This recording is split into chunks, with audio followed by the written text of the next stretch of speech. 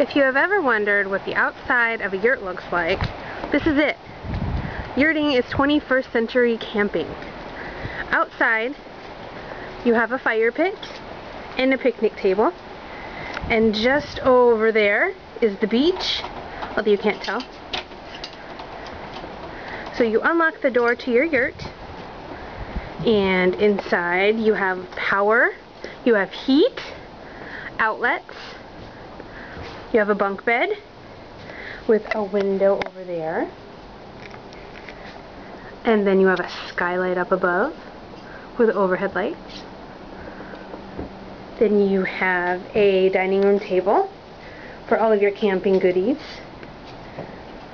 and a heater, and a second window, a futon that could be an extra bed, a coffee table, and there you have it. There's even Wi-Fi at this particular campground. Yurt today!